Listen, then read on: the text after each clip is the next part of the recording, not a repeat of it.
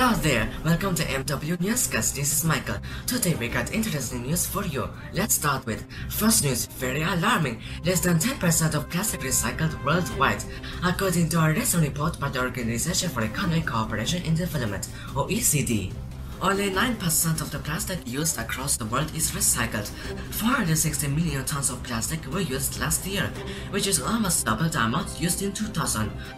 Of the total plastic used, 90% was incinerated, 50% went to sanitary landfills, 22% was disposed of in a controlled dump site, burnt in open pits or leaked to the environment, and the remaining 9% was recycled.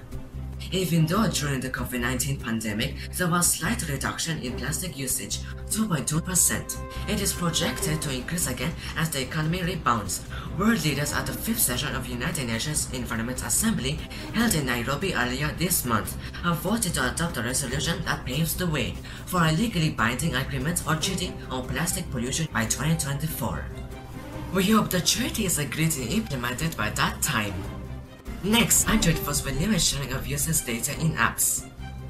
Apps on your phone are tracking you and collect a lot of information about you and your behavior, which for sure affects your privacy, even if apps do not monetize by showing you ads, but they may share or even sell your data. In 2021, Apple enabled iPhone users the opportunity to choose which apps are allowed to track their behavior across apps. The majority refused to be tracked and opted out.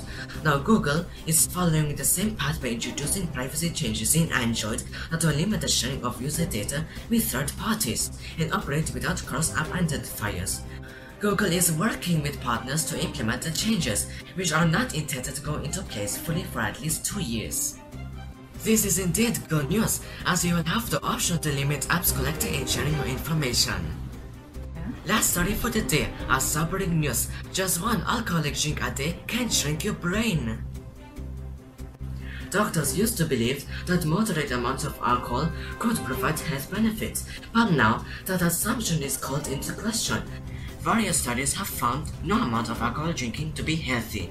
Even the World Heart Federation recently published a policy briefing stating there is no level of alcohol consumption that is safe for health.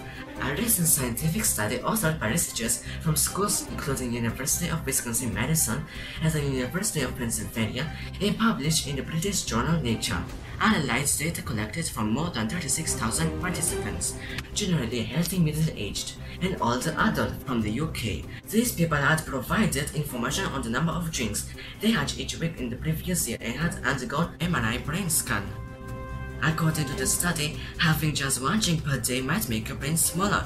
People at age 50 who drank a pint of beer or a 6-ounce, 175 milliliters glass of wine daily in the last month had brains that appeared 2 years older than those who drank half as much, and more drinks can equate to even further aging and damage. You may need to think twice before you have your next drink. And that's this day's edition. If you like the stories, share it with your contacts. And if you're not yet a subscriber, please click the subscribe button. Thanks for watching MW Newscast. This is Michael and see you next time.